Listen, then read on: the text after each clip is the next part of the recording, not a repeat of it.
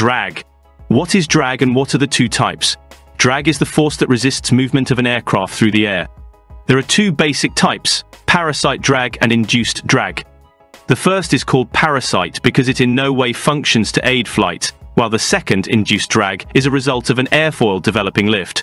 Parasite drag is comprised of all the forces that work to slow an aircraft's movement.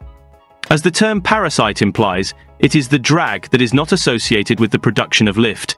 This includes the displacement of the air by the aircraft, turbulence generated in the airstream, or a hindrance of air moving over the surface of the aircraft and airfoil. There are three types of parasite drag: form drag, interference drag, and skin friction. The second basic type of drag is induced drag. Induced drag is inherent whenever an airfoil is producing lift, and in fact, this type of drag is inseparable from the production of lift. Consequently, it is always present if lift is produced.